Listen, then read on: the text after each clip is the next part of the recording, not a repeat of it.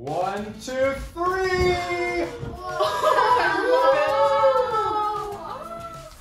Why, hello there. Brent here with BYOTools. On today's episode, if you want to see how we made this one-of-a-kind table for a very special reason, keep on watching. Let's get started.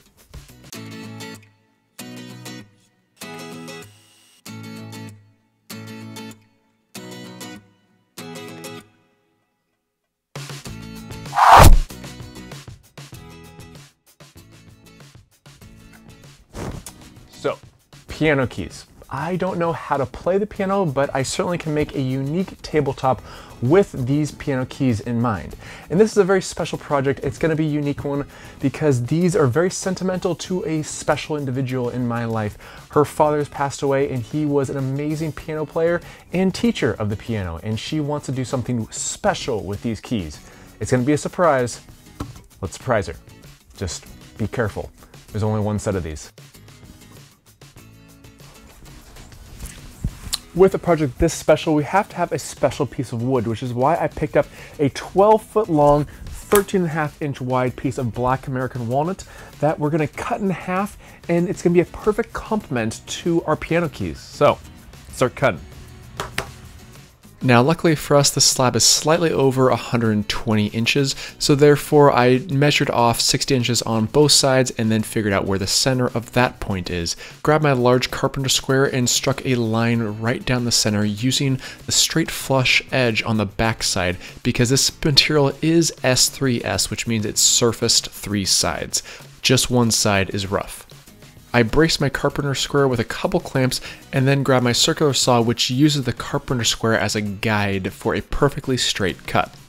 When gluing up long pieces of lumber like this, I always suggest using some type of biscuit, and I'm going to be applying a few biscuits down this entire joint to ensure that I have an easy transition when gluing these two pieces together.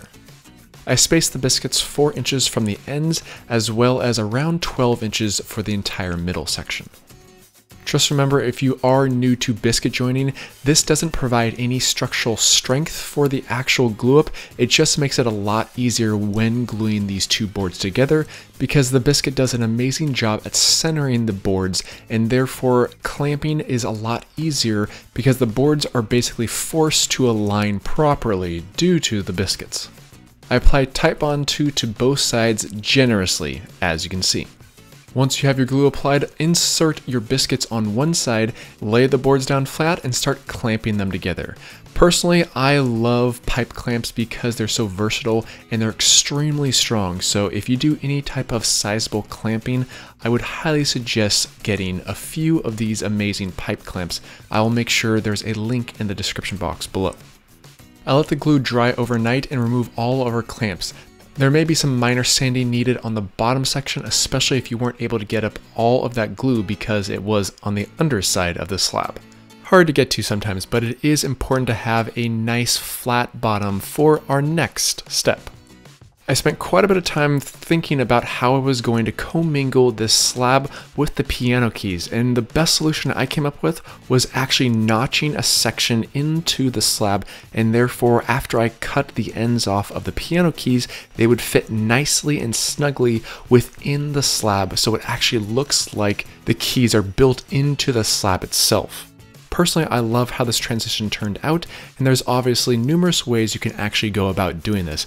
I have a router sled table, and therefore this is the way I did it, but let me know in the comment section how you would do it if you had to do this. In order to get a nice square edge on both sides, I took a very sharp chisel and chiseled away all the excess in both corners. Then I decided to start sanding. Now, you don't have to sand the whole thing as of yet, but make sure you sand at least the side that you're going to be pouring the epoxy on, because once there's epoxy there, you're never going to be getting to those edges anytime soon. After your sides are sanded, go ahead and clean off your entire work surface and apply your packing tape. Now, this is just your generic standard packing tape, but you would need to apply something like this in order for the epoxy not to stick to the surface that you're applying it to. We are obviously making a form for our epoxy pour, and for the ledges themselves, I'm using some tall silicone ledges that are actually for concrete forming, but they are perfect for epoxy because epoxy can't stick to them. I pre-drill a few holes and fasten the boards down properly. The most important thing to do at this point though is to apply some silicone on the bottom edge first and then fasten the boards down. You really want to do this step because it will significantly decrease your chances of any leaks down the road, which is always important when working with epoxy because leaks aren't fun. No, I've been there. Not fun. You also want to silicone and tape your edges in order to avoid any leaks on those sections as well. But guess what? That means we're done with our form and we can let it dry and proceed to our piano keys. For this project, as you can see, that we have a number of piano keys and I can't use all of this length, so I have to actually cut them all down to size. Each white key I'm cutting down to approximately 7.5 inches, and I cut all the white ones first and then the black ones because I set up a stop block in order to avoid any type of measuring needed other than the very first cut. Plus I had to change up the stop block for the black ones because they had to be shorter in length. Once I had all the keys cut, I could proceed to cleaning. And for cleaning, we're just using denatured alcohol because it actually does a great job at removing stains and dirt and grime, as well as it completely dries very quickly so I don't have to worry about any type of residue left on the keys afterwards. But guess what? Now that we have our slab and our keys prepped and ready to go, it's now time for epoxy. And for the first portion of epoxy, we are using Topher high performance resin that's a 2-to-1 ratio with the fast acting hardener in order to guarantee that this epoxy dries very quickly because we want to set the keys in place with this first and then proceed with our thicker pours. I personally don't like the look of looking through an epoxy slab all the way down to the floor, so I'm actually adding a bit of black pigment to this small batch, which I think personally complements the wood as well as the keys, plus it gives a bit of depth to the overall piece. I maneuver the epoxy evenly in order to distribute and make sure that there's no white showing underneath, and therefore once we have that taken care of, we can start inserting our keys. Now this is obviously the first time that I'm ever doing this, so there was a bit of a learning curve to see and make sure that the keys would not move around on me after I installed them in place, which did take a bit of time just to even them out properly, but as you can see, after we had them set in place, they look amazing. Oh, and just make sure you have either a torch or a heat gun on hand to pop all those tiny little bubbles. Now that we have our first thinner pour taken care of, it's now time for the main event, the actual thick set epoxy pour. Just note that this stuff can only be poured about a 1/2 inch to 1 inch thick at one time for larger pours, so we are going to do 2 separate pours for this one. Let's get started. In the very near future, you will see why it's so important not to over pour your epoxy. But before then, let's go ahead and talk about this epoxy. It's the thick set epoxy. It's a 3-to-1 ratio, which means it's actually more runny, and therefore it has a longer drying time, but thicker pours are possible. Before we pour our epoxy, I do add a few accents to this piece that are actually part of the piano. This seemingly was a part of the piano that we wanted to incorporate in some way, and it's such a cool, unique shape, I just wanted to put them on the sides of the piano keys and really complement the entire piece in the front. I don't know if I'll ever get the chance of pouring epoxy on piano keys, but just take a moment to appreciate the unique beauty that this is and the unique project that it is, because I know certainly most people are not going to be taking on a project like this, but hopefully you find quite a few helpful tips along the way on this project, and let me know in the comments below on what tip you found most intriguing or vital for your next project. I poured 4 liters of epoxy on the first pour, then let it dry overnight. The next morning I came back to it, and as you can see, it's quite jelly, but it's not fully hardened, and therefore we are ready to go with our second pour. However, the one thing that I did differently on the second pour compared to the first is the fact that I actually had to use 6 liters instead of 4 liters to bring the epoxy up all the way to the top of the wood slab edge. And that, in all honesty, was probably my vital error because it just made it a little too thick and therefore it started overheating. And when an epoxy overheats, it's never good. But if this does happen to you, just keep in mind, don't panic, and try and cool it down in some way. I turned off the heater, I actually applied a couple fans and hair dryers on the cold setting, and that really reduced the amount of heat that was coming off of it. And as long as you're able to reduce the heat, you're able to calm the epoxy down to the point where it will not start yellowing on you, hopefully. There are definitely a few bubbles that will be encased in epoxy for eternity, but in all honesty, it really gives the piece life, and hopefully by the time you see the end result, you'll agree with my assessment. I start removing all of the side panels of our entire form, as well as trying to get underneath this large slab. Now, when you're working with a slab this size, it is somewhat difficult to try and get underneath it, but a large crowbar does do wonders. Just make sure you're careful with the bottom side of the wood because you still don't want to damage it. Now there's a number of different ways to get this thing fully flattened, but for me personally, the best solution I have on hand is my router sled from Woodpeckers. I know not everyone will have the system because it is an expensive system, so if you are interested in having and creating your own router sled system, I did do a video on how to create a $20 router sled, so if you are interested, check out the link above.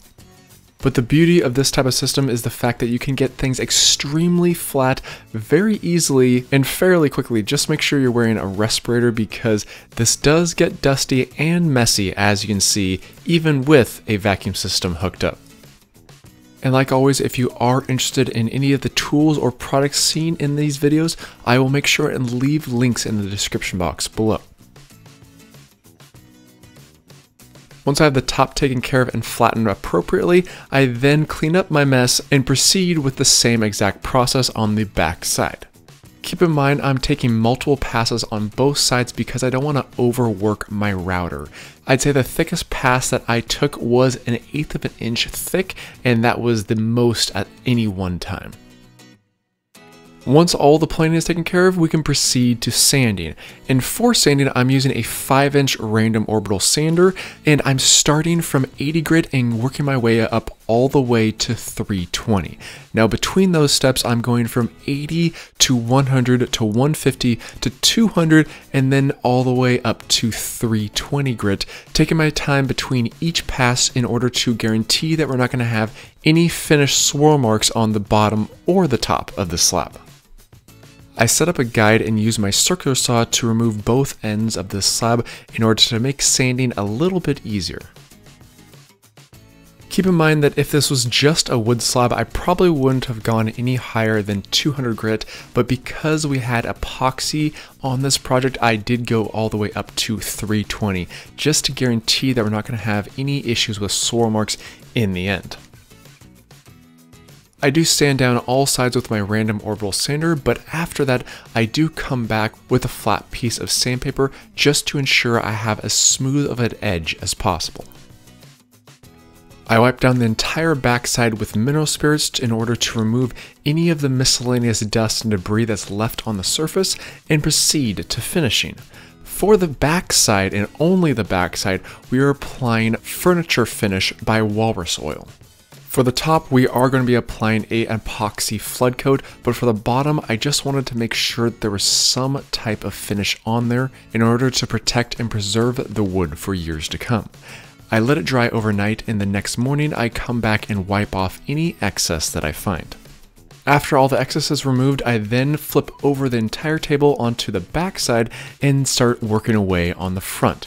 The first thing I do is I actually grab my router with a 1/4 inch round over bit and proceed to going over all of the top edges to have a really nice crisp feel on the top surface. This really does a beautiful job at making a nice professional look and feel that really doesn't take much skill or time to do. Just be careful. After the routing is complete, I then proceed to sanding, and it's the same exact process that I did on the bottom. 80 grit, 100, 150, 200, and 320 grit. I'm not going to bore you with the copious amount of time that I spent on that, just know that it took hours to do. After the sanding is complete, I go over the entire surface with mineral spirits as well as a tack cloth just to get up any of the loose debris that the mineral spirits left behind. But once we have that taken care of, it's now time for finish. And for finish, we are using TotalBoat Tabletop Epoxy. This is a 1-to-1 ratio, and the real nice thing about this product is that it leaves an extremely beautiful and smooth finish to any project. I mix the epoxy thoroughly and proceed to applying my finish. But first, before we do our overall flood coat, I always suggest applying the finish to the edges first and then pouring your epoxy. That way, when the epoxy eventually drips down on the sides, it doesn't completely soak up all of the epoxy that it's pouring off, and therefore having a smoother finish in the end. I grab a small foam roller to distribute the epoxy evenly across the entire surface, and this product does an amazing job at leveling itself out as it dries. So therefore, if it doesn't look completely flat as you're rolling it off, just give it a little time and it should level itself out very nicely.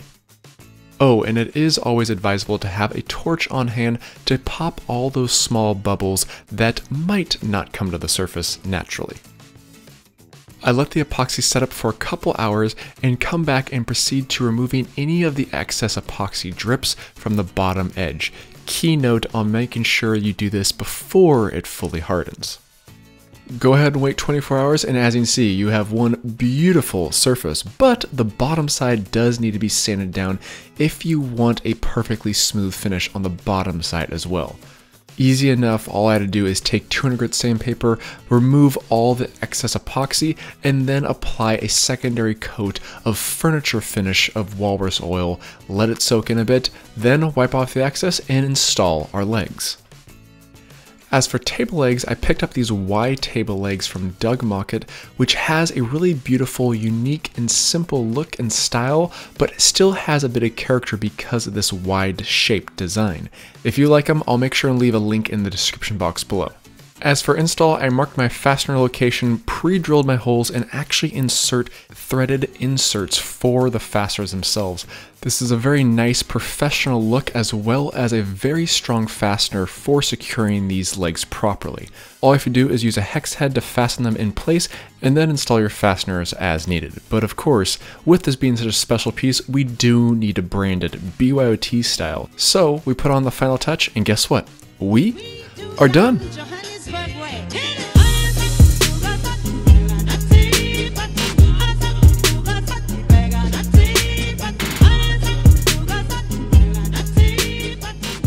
This is truly a one-of-a-kind piece, and in all honesty, I really do love how these bubbles came out, and it makes these stationary keys really feel like they're coming to life. But in order to finish this project off, we gotta deliver it. Let's do that. Table is in. Let's do this. Huzzah! Luckily for me, this very special person in my life lives right around the corner, so it was a short 2-minute drive, and I'll let the surprise reaction speak for itself. 1, 2, 3! Oh my goodness! Oh my gosh! I love it. Oh, Sheila. Oh. This is Grandpa's keys. Isn't that beautiful? Wow. You guys want to touch it? You want to come play with keys? Oh. As you can see, this is a very special moment and is probably the cutest BYOT fan club I could ever ask for. It's truly a blessing for me to be able to give back to people that I cherish and love in my life, and the fact of the matter is, this table will be around for generations to come and is truly one beautiful, sexy beast. Oh yeah.